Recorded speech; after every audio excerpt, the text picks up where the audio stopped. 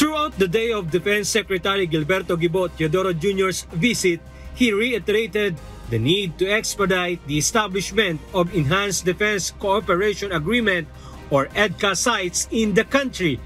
Earlier today, August 15, he once again emphasized to the media the importance of placing EDCA sites in various parts of the country.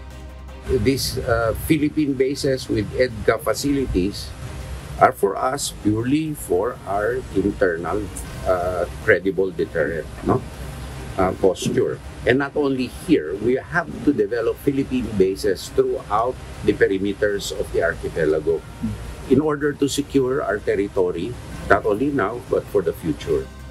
This is also the reason why the Secretary is currently conducting inspections of the ongoing construction at each facility within the EDCA sites.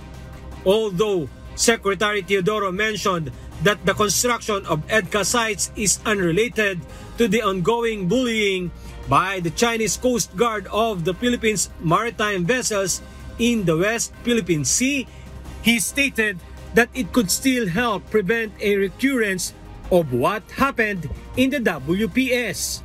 Walang relation to eh. Ito, total Philippine defense ng ating 200 nautical mile exclusive economic zone para maiwasan natin ang nangyayari sa West Philippine Sea ngayon.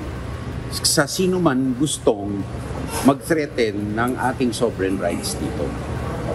Leksyon yan sa atin. Yung nangyayari sa West Philippine Sea, wag natin i-replicate dito, wag natin payagan na mangyari dito. During this visit to Camp Melchor de la Cruz, the primary focus was on the Command and Control Fusion Center, Logistic Warehouse, and the upcoming training site. Following this, the Secretary of National Defense then proceeded to Port Magsaysay Military Reservation in Nueva Ecija, where he inspected the Humanitarian and Assistance Disaster Relief Facility. Alan Manansala, UNTV News and Rescue.